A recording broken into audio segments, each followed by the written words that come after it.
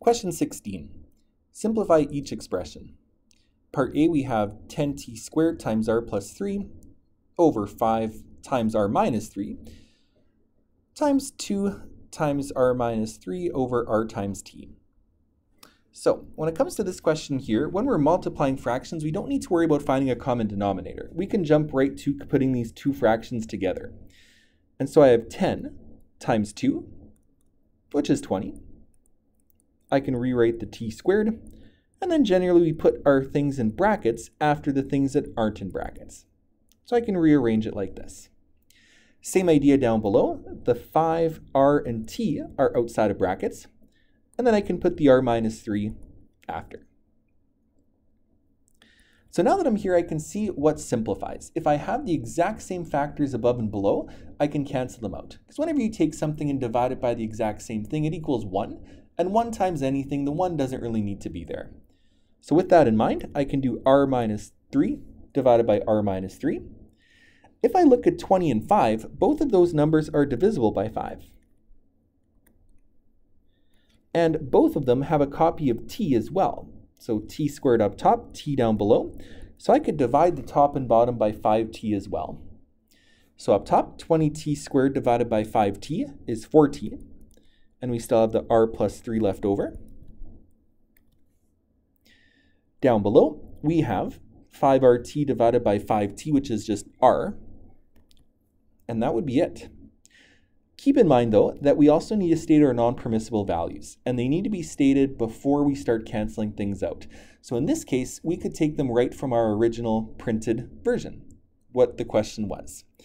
So my non-permissible values here, I know that r cannot be equal to 3 because of this factor right here, and I know it can't be equal to 0 either. We also have another variable, though, and I know that t can't equal 0. So in this case, I have 3 non-permissible values coming from 2 different variables.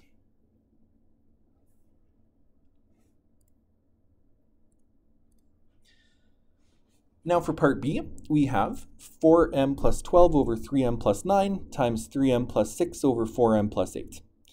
So if you have a question like this, before I put these together into one fraction, because after all, we don't need to find a common denominator, it would help to factor where possible. We have that as the first step here on top of the screen. So top left, 4m and 12 are both divisible by 4. So I could take out 4 as a common factor and write the remainder inside the brackets. Down below, same idea, except this time they're both divisible by 3. Second numerator, they're both divisible by 3 once again. And second denominator, they're both divisible by 4. So this would be a question where I could combine them like I did in the last example, but I noticed right away that a lot of things are going to cancel out as it's written right now.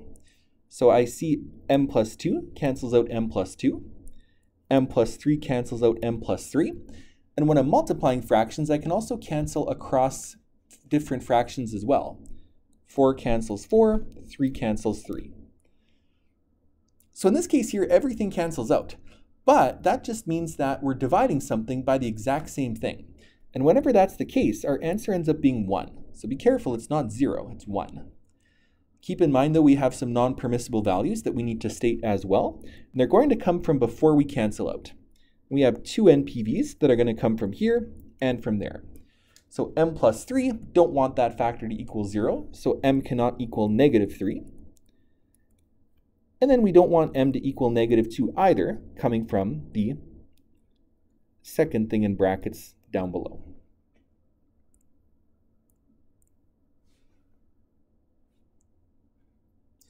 Now for part C. Here, there's definitely things that we can factor. It turns out that all 4 of these areas, numerators and denominators, like before, can be factored. But we're going to need to use some different strategies. Top left is an inspection question. And I know that because my leading coefficient's 1. So I'll be looking for a pair of numbers that add to 7 and multiply to 12. Bottom left is an inspection question as well. I'm adding to 4 and multiplying to 4. Top right, I'm adding to negative 1 and multiplying to negative 6. Bottom right, though, has 2 terms. I'm going to have to check that for a difference of squares. So before I can simplify this, I'm going to factor it. So top left, adding to 7 and multiplying to 12. However you get there, you'll find those two numbers are 4 and 3. Or 3 and 4, the order doesn't matter. Bottom left are two numbers that add to 4 and multiply to 4 are 2 and 2. Top right, adding to -1 and multiplying to -6. Those would end up being -3 and +2. And bottom right, it is a difference of squares. The way I can check is I got to make sure there's a minus in the middle, and that both of my terms are perfect squares. In other words, they can be square rooted nicely. Square root of a squared is a, square root of 9 is 3. Those both work. And this would end up factoring to a plus 3 times a minus 3. Now, just like in part B, I can start to cancel out from here. This might be a place to look for common denominators as well before I start to cancel things out, rather than doing it at the end like I did for a and b. So from both of these denominators, factors in the denominator rather, I know that a cannot be equal to -2. From here I know a can't be equal to -3 or +3. So I'm just going to write that out as plus or minus 3. So now I can start to cancel things out. A plus 3 cancels a plus 3. A minus 3 cancels a minus 3. And a plus 2 cancels a plus 2. So our simplified form here would be a plus 4 on top, a plus 2 down below, and this would be my final form.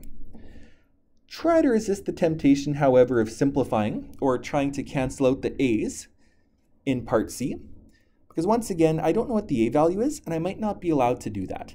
So let's say, for example, that a were equal to 3. I'd have 3 plus 4 over 3 plus 2. That'd be 7 over 5. But if I cancel out the a's, I'm saying that 7 over 5 equals 4 over 2, which doesn't make sense. So I'm only able to cancel out factors if they're the exact same above and below, and they're not here. Now, as for part D, we have a division, so 8m cubed over 3n squared divided by 5m squared over 6n. So when we're dividing fractions, we can use that trick from way back in junior high that tells us that rather than dividing, we can have the opposite operation as long as we flip the fraction that comes after. So rather than a division, we have a multiplication, and I'll end up having 6n on top and 5m squared down below. Now this is one where I probably do want to multiply my two fractions together because I'm not really seeing much that cancels out right now. I could cancel out some m's and some n's, but the numbers I'm not getting too much from yet. So I'm going to multiply things together into one fraction. So up on top, I have 8 times 6. Then we have m cubed and n. Down below, 3 times 5, m squared, and then n squared. Now if I look above and below, I notice that 18 and 15, or 48 and 15 rather, are both divisible by 3. Both the numerator and the denominator share 2 copies of m, and both of them have 1 copy of n. So this is what I can divide out, 3m squared n. 48 divided by 3 is 16. M cubed divided by m squared is m. And n divided by n cancels out. Down below, 15 divided by 3 is 5. M squared divided by m squared cancels out. And n squared divided by n leaves me with 1 copy of n. Now that being said, though, when it comes to finding your non-permissible values for divisions, we're still going to take our NPVs from the bottom of both fractions because those are what are being divided. But I'm going to need to take my non-permissible value from the top of my second fraction here as well. The reason why is if I'm dividing this whole fraction above and below. And so if I end up with a 0 as the numerator or the denominator, we're going to end up with a division by 0 here, and that's a problem. So in other words, from the bottom of both, from the top of the second. And so that means here that I'm going to have a couple of non-permissible values. Both m and n cannot be equal to 0. And that would end up being our simplified form with the restrictions for this question.